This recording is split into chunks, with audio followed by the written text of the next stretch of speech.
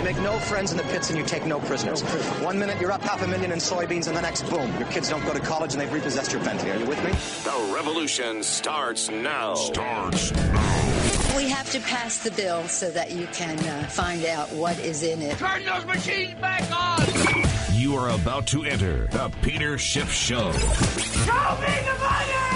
If we lose freedom here, there's no place to escape to. This is the last stand on earth. The Peter Schiff Show is on. Call in now. 855-4-SCHIFF. That's 855-472-4433. I don't know when they decided that they wanted to make a virtue out of selfishness. Your money, your stories, your freedom. The Peter Schiff Show. Welcome, everybody. This is Peter Schiff here at SchiffRadio.com. We're taking your calls. The number is working today, 855-4-SCHIFF, 855-4-SCHIFF, if you want to be part of today's program. Well, we're off to a pretty volatile start here in the markets. The Dow Jones is down about 110 points. Pretty much every day it seems like we're starting off with 100 to 150 point swings. The big news, though, is going on in the gold market and the Treasury market. I think in response to a comment made this morning on CNBC by the president of Chicago Federal Reserve Bank, Charles Evans, who's also a voting member of the FOMC, he told CNBC that he was in favor, basically, of quantitative easing 3, QE3, and that got the market thinking about more money printing and more Treasury buying by the Fed.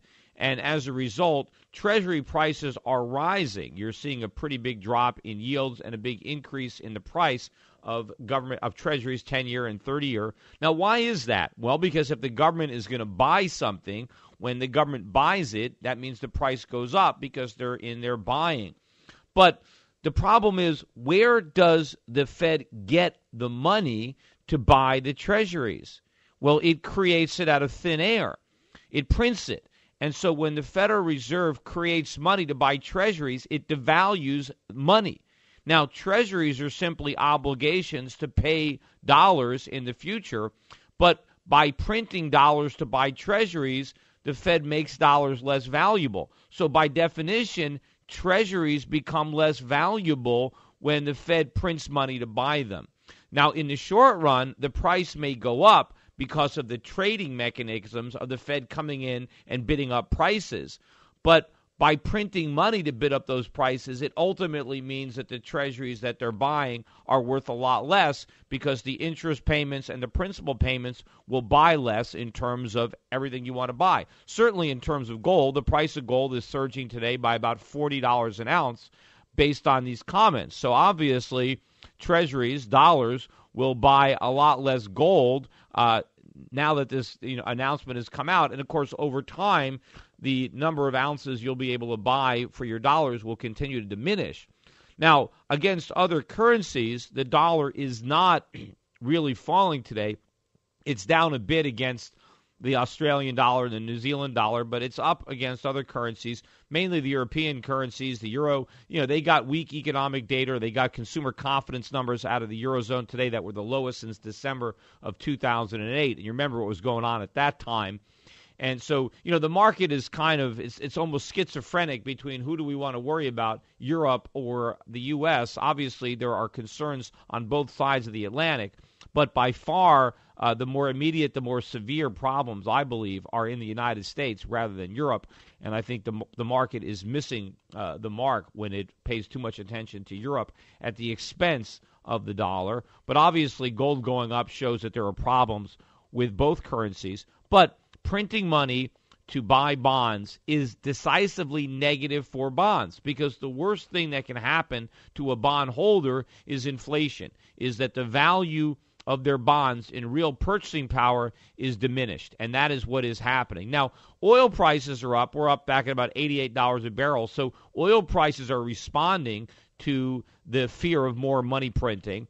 But in general, a lot of commodity prices are still, well, the CRB is up a bit, but I think what we need to see, and we will see, is a lot of the industrial or economically sensitive commodities that are being dragged down as people are worried about global recession. At some point, the inflationary forces will overwhelm the deflationary forces of slower economies, and you will see across-the-board increases in prices as a result of Fed money printing and the promises of additional Fed money printing. And I've been saying for a long time now that QE3 was coming, even when others said that there was no way it was going to come. In fact, I remember one time on CNBC, Steve Leisman was on, and someone tried to bet him that there would be a QE3, and Steve Leisman said it's impossible, and he offered him 5-1 odds, and I immediately emailed Steve Leisman to put me down for $10,000 on that bet. He's trying to weasel his way out of it now, but anyway, that I took him up on the bet. The other guy was only willing to bet him a lunch. I had a lot more confidence. In fact, I said I would be willing to up the bet if he wanted to, but I figured as a reporter he didn't have that much money, and I figured maybe $50,000 was all the guy could afford to lose on a 5-1 on $10,000. But I was confident that it would in fact happen, and I think what the Fed president said is one of the reasons that this next FOMC meeting has been lengthened by a couple of days. And Ben Bernanke himself mentioned that the meeting was going to be longer at his Jackson Hole speech. Is that they're going to obviously be discussing more aggressive monetary policy, and in particular how they could do QE3. Now, will they actually label it a QE3? I don't know. I've been saying that I think they might come up with another name because, of course, QE3 really means inflation. That's really what they mean when they say quantitative easing. They mean create inflation. So the Fed can come up with some other euphemism for inflation because they don't like to call it what it is. Because if they say our policy is to create inflation, some people might think, but why? I don't want inflation. Prices are already too high. I don't want higher prices. So when the Fed creates inflation, they don't want to call it inflation because it doesn't have a positive connotation. But quantitative easing, somehow that sounds like, whoa, that must be pretty good. I mean, that sounds really fancy. These guys must know what they're doing. This is, quantitative. I mean, that sounds like, really sophisticated kind of thing. And easy, well, hey, that's good. I mean, we'd rather have things easy than difficult, right? So quantitative easing kind of sounds like it's a good thing, but it's a bad thing. And if you want to know why the cost of living is going up, it's because of quantitative easing. Why things are more expensive? Well, quantitative easing. And, of course, there's been so much quantitative easing, even before they officially came up with that term, that, all the GDP growth, I think, of the last several years has been manufactured because the economy is really contracting. But when the government tries to take nominal GDP and deflate it to make it real, they're using a deflator that doesn't even come close to capturing the true extent of the money printing of the inflation or quantitative easing that's going on. Before I forget, too, I got another email in my inbox today, again, with a lot of my words being parroted back to me by that criminal organization known as the National Inflation Association. And what's really insulting to me is in the email today, they're trying, again, they're claiming credit for a lot of the forecasts that they made that have come true. And then they say that most of our forecasts are unique to us. None of their forecasts are unique to them. All of their forecasts come from me. They simply look at what I'm saying, and they just copy it. So if I forecast something, they forecast it. Of course, they're not forecasting anything. They're just repeating what I've already said. And then, of course, since a lot of the things that I've said have happened, they claim credit for these, and then they use that credibility to con people into their penny stock pump and dumps. So, they end every one of their emails by saying it's important to spread the word about the NIA. That's the one thing they're right. It's important to spread the word that this organization is a scam, that they're a front for penny stock promoters and illegal pump and dump schemes, and anybody who is a member of this organization should drop out of it and spread the word to anyone else that that if you are a member, you should unsubscribe and stay away from any stocks that these guys recommend. Anyway, don't go away. We got a lot more coming up here on the Peter Schiff Show on SchiffRadio.com, the gold standard in talk radio. The Peter Schiff Show. To President Obama, Secretary Geithner, Madam Pelosi, and all of the socialist econ professors across America, we're sorry. Peter Schiff is back on the air. And we are back. This is Peter Schiff here at SchiffRadio.com. And, we got some economic news this morning on housing. We got home prices that came out for June. The year-on-year decline in the 20-city Case-Shiller Index was 4.5%.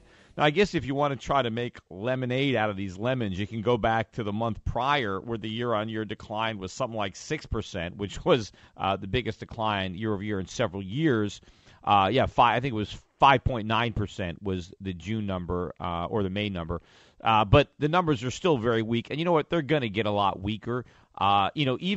Even Washington, D.C. in this most recent month declined. I mean, all 20 of the Case-Shiller cities in the index declined, including Washington, D.C., although Washington, D.C. had the smallest decline of any city. The largest decline, I think, was at, where was that, Detroit or someplace? Not there was a Detroit. I'm trying to find where it was. But there was one city that was down 12%. Minneapolis, or 11% drop in Minneapolis. Not sure why the Twin City, or at least one of the Twin Cities, was so particularly weak, but that's what happened in Minneapolis. But look, these numbers are going to continue to weaken, especially as more and more of the foreclosed properties actually make it on the markets. I mean, many of the banks have been hesitant and reluctant to foreclose, and I criticized the banks for doing this a year or two ago, because a lot of the banks were hoping that if they just didn't foreclose, that the real estate market would turn around and that they wouldn't lose as much. But instead, they're going to lose more, and I predicted as much. Also, too, I read an article last week on the show that said one of the reasons that a lot of the banks don't want to foreclose is there are a lot of these condominiums out there where if the bank forecloses, then the bank owns it, and they have to start paying the homeowners' fees, the association dues. And so they don't foreclose, and therefore they don't have to pay the dues. But the problem is for the communities, because now no one is paying the dues, because the person who is living there mortgage-free is also not paying his association dues, which is why a lot of these condominium associations are suing the banks, trying to force them to foreclose, because by not foreclosing, they're damaging the other homeowners who now have to pay higher assessments because there's other guys who are living there paying nothing, which shows, again, the moral hazards involved in what the government's doing. Also, want to talk before I grab some phone calls before our guest coming up at the next break. I talked yesterday again about how cheap the gold mining stocks are. Well, yesterday, I didn't realize at the time, but there was a takeover in the gold industry. The company being acquired, Northgate Minerals Corporation, which is a stock that I personally own. I've owned it for a long time, and I'm just mentioning it as full disclosure. Again, I'm not making an investment recommendation. In fact, the stock is being taken over now, so there's nothing even to do with respect to the stock.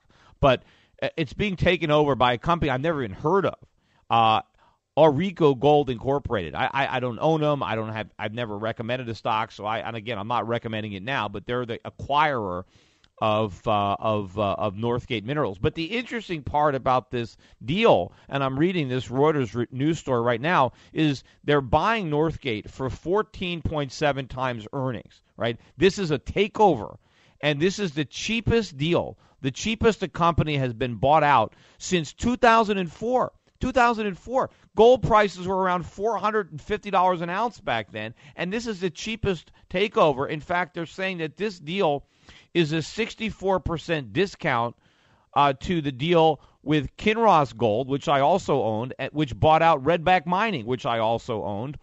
And so but that stock that was done, and I still own Kinross, again, not recommending it, just I own it. But anyway,